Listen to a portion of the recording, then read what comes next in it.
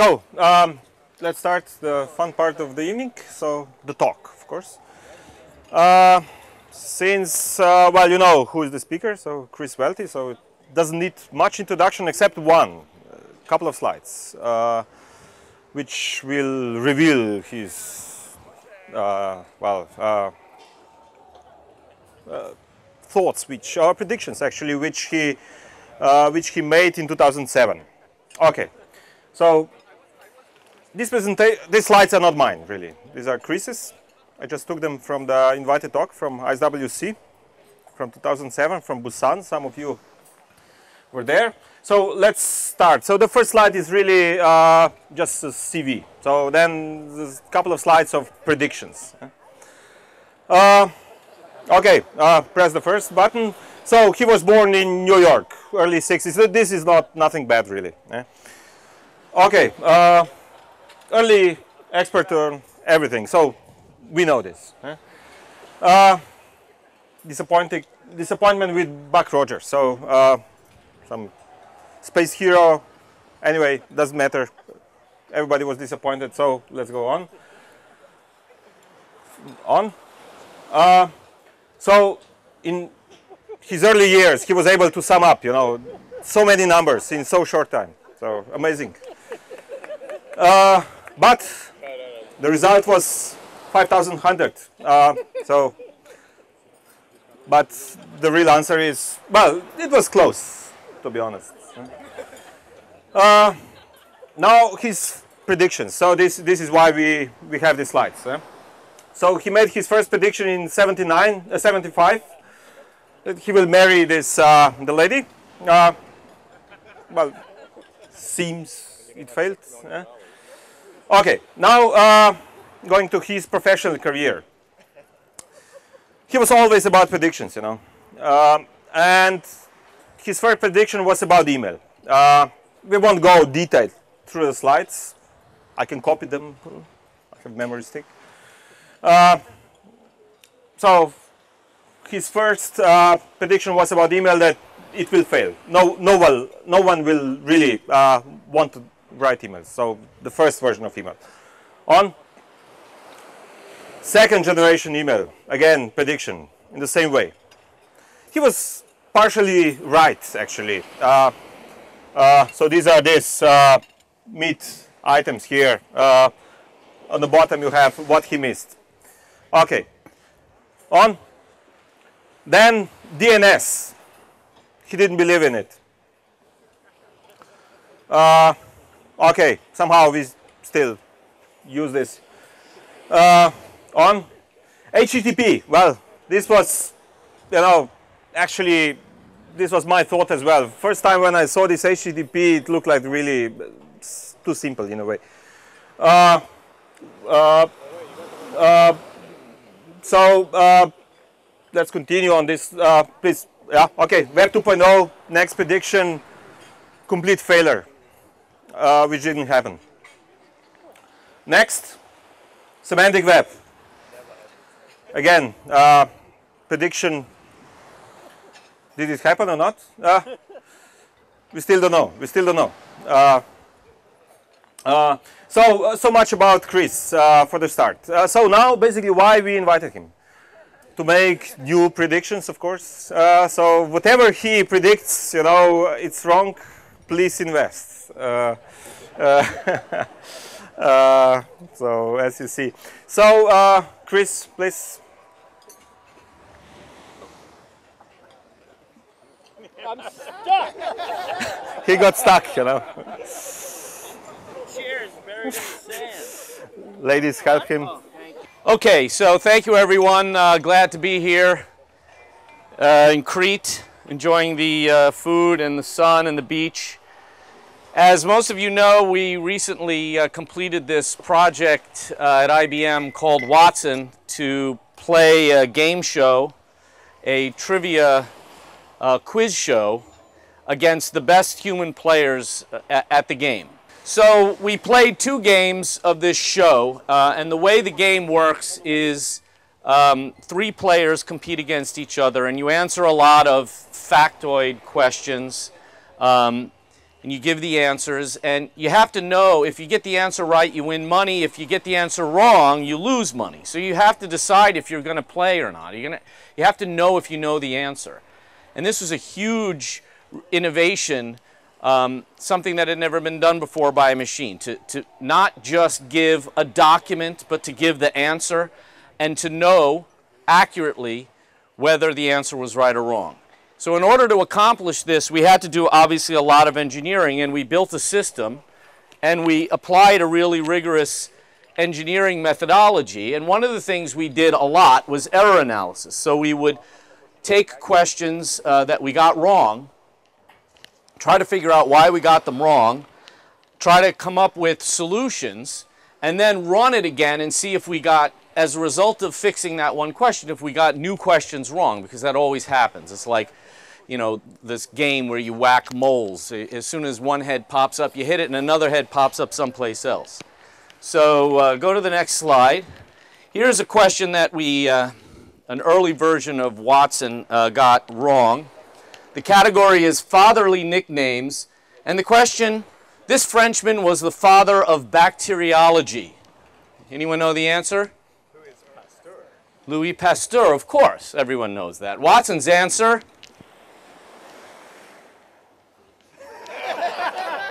How tasty was my little Frenchman? Now, what? No, back. Get that one back up. So this was an interesting one. This was a very early version of the system that was based primarily on search. And the algorithm that we started with, we called this our baseline system. It basically used standard keyword search over Wikipedia pages and returned as answers the title. And this is the title of a Brazilian film about cannibalism.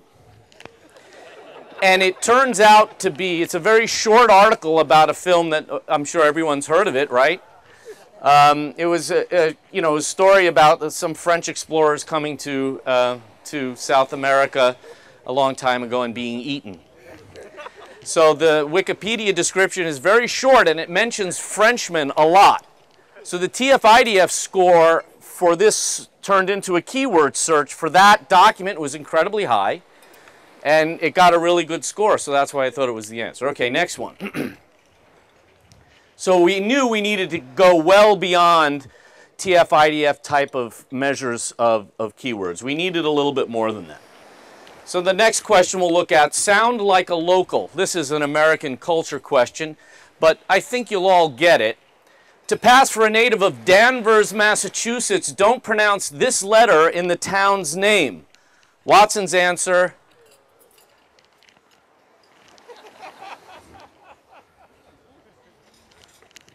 Now see, that's funny because G is not in the town's name. Whether you know the answer or not, it's definitely not G. Why is it definitely not G? It's not a letter in the town's name. So this is what we call a lexical constraint, and these are really tough because you're basically asking the computer to respond to natural language and run a procedure as a result. Check your answer, check each letter in the word and see if that answers the question. So we call these lexical constraints, and they do them a lot, like the word's got to start with S, or it's got to contain two vowels or something like that. And it's very hard, except that you pre-build procedure. You try to predict ahead of time what every possible lexical constraint might be, write a procedure for each one of those lexical constraints, and then also build recognizers to know when a question is asking you to do that. There are a lot of possible lexical constraints. There's no other way to do it. Next question. There's a first time for everything is the category. In 1824, this first foreigner to address a joint session of Congress, that's U.S. Congress, congratulated the U.S. on its growth. Watson's answer?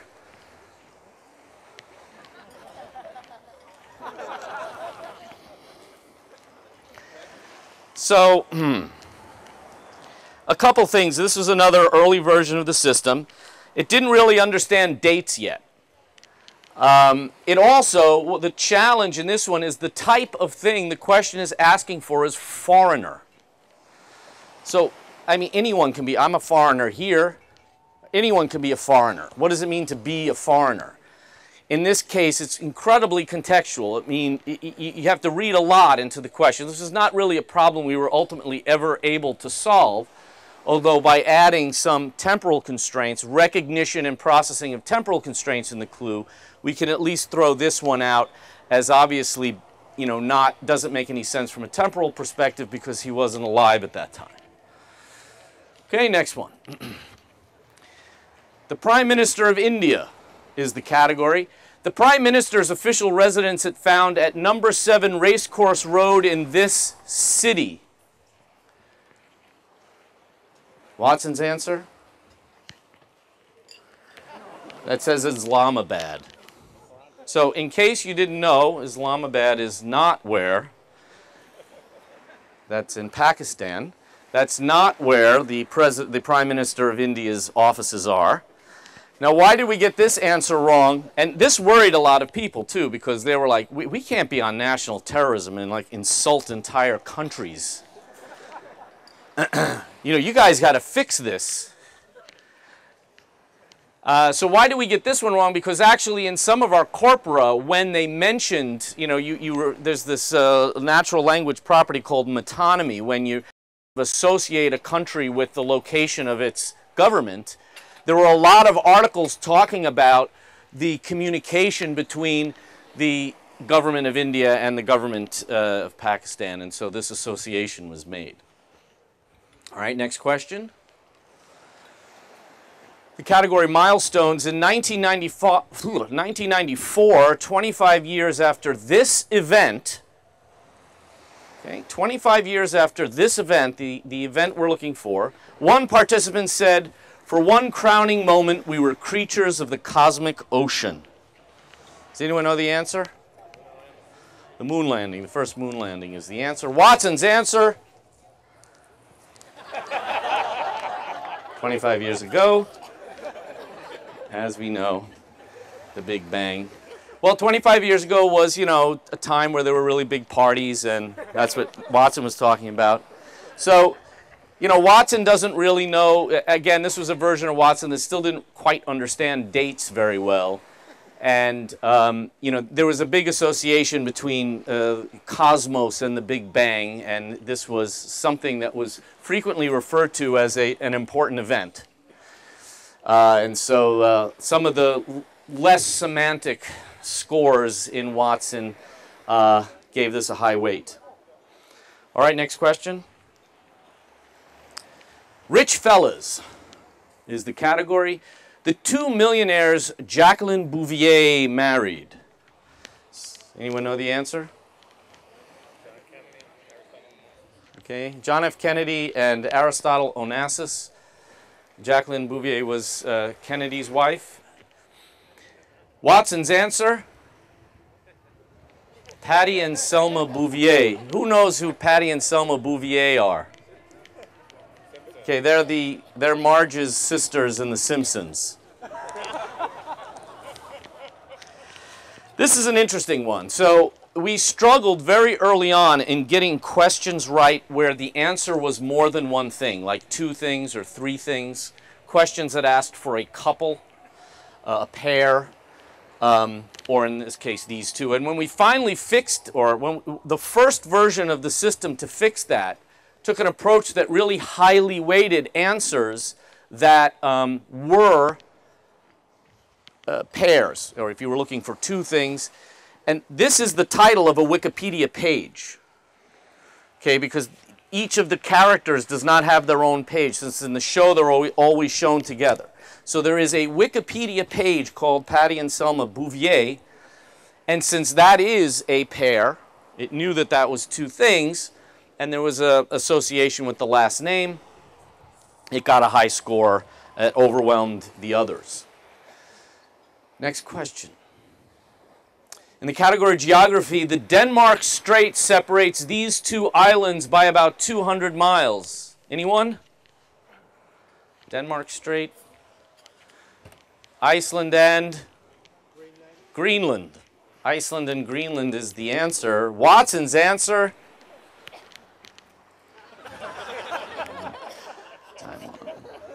Greenland and Taiwan. Yeah. Taiwan. Now, you may not know miles, but you probably guessed it's a little more than 200 miles apart.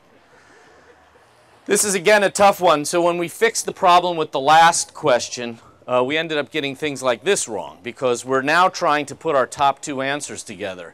And Taiwan came up in second place. So we knew we were looking for two things. We didn't know what separated by 200 miles meant. So we knew we were looking for two things. And so we took the top two answers. And somehow Taiwan ended up as the top answer, really more because of keyword associations. And Denmark, not Denmark, Iceland had not been listed at that time in some of our sources as an island. It was only listed as a country. So it was ranking Greenland high and Taiwan high because it knew they were islands. It didn't already know Iceland was an island. We ultimately fixed that, but it was, so this was a problem in actually our structured sources. Next question. Hoaxes. In 1991, two Englishmen said they'd spent 13 years sneaking around fields creating these. Anyone know the answer? Crop circles. Watson's answer?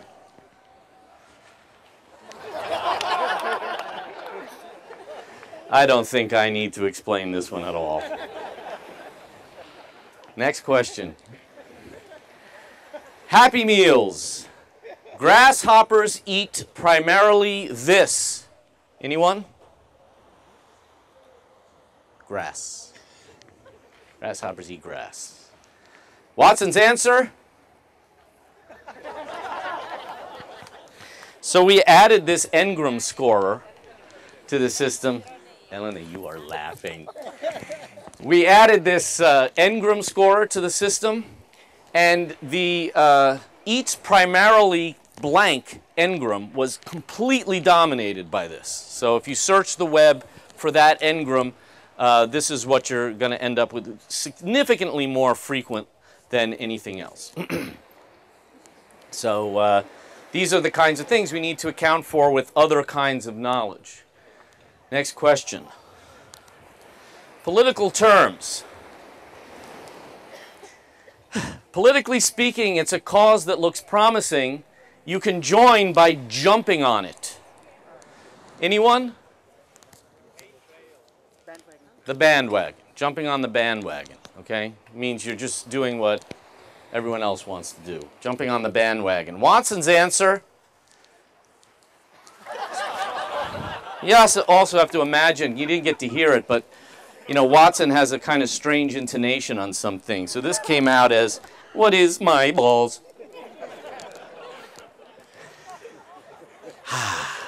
Well, we had to remove some sources from Watson's knowledge before. It's a source problem. Next question. State laws. Denny, this is for you. How old do you have to be to get married in South Carolina, state in the United States? Any guesses? Okay, the right answer is 14. 14. Watson's answer, he was giving advice. It was just advice. Really had a hard time with numbers. I don't know if you guys know this, but there are a lot of them. So we had a hard time generating, and still actually today, what saved us here was there weren't a lot of questions in the competition that asked for numbers. But Watson had a hard time with judging numbers. We didn't do a lot with it because it didn't come up that often in the show. So in this case, you know, it was looking for certain kinds of associations. It didn't actually have this information or know how to access it in any semantic source. So it was sort of a guess. Next question. Music. Barry, this one's for you. What is the text of an opera called? Okay, more people knew that one. Libretto. Watson's answer.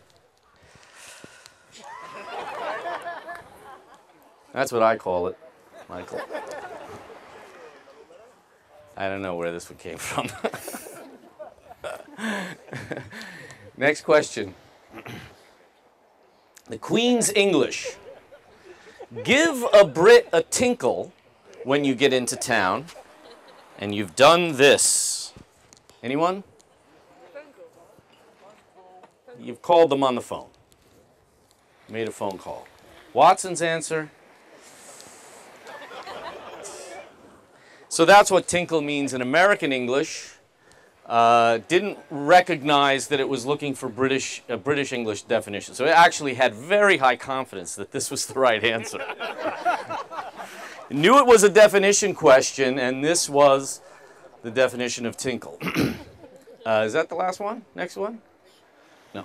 So I want to leave you with just one message after that. So we went through a lot of that engineering, fixing a lot of problems, correcting some sources. But one of the things we did in order to succeed on this project, and we did succeed, we beat the best human players by a substantial margin. It was awesome. And one of the things we did was break the traditional view of how language is processed. That there was this pipeline, this stack, with a very unidirectional flow of information. Language gets translated into knowledge through some machine process that produces some meaning representation of language. And that, next, the goal is just to cross this divide, this gap. That's not supposed to look like India. It's supposed to look like a chasm that has to be crossed. And this is you'll find this in AI textbooks. And there's a lot, next slide, there's a lot of, keep going. 2 more. 1 more. There's a lot of problems with this. I'm not going to go into the details. The NLP community has been thinking about this for a long time and never succeeded really. And in many cases just given up on this idea. And what the NLP community does use far more often than techniques developed in communities like this, like semantic technologies or knowledge representation and reasoning technologies, they do use things like information retrieval, machine learning. They don't use a lot of semantic technology because people have been assuming this is the way you're going to go about it. We broke this view. Next slide. Because we do not think knowledge is the destination. Next. Instead, we're changing this. You define some task that you want to do using language as supporting material for it. And semantic technology is a supporting technology for performing these tasks, just like these others. Just like parsing, just like information extraction, just like machine learning. If you don't have knowledge as part of the solution, you will fail. But if you try to think that you can accurately produce knowledge from text, you will fail. So it was just another technique in our bag of techniques. And we used a lot of different sources from the semantic web, DBpedia. We used Wikipedia categories. And they helped. They helped a lot. But we didn't turn the questions into logic and solve them by running queries. Thank you.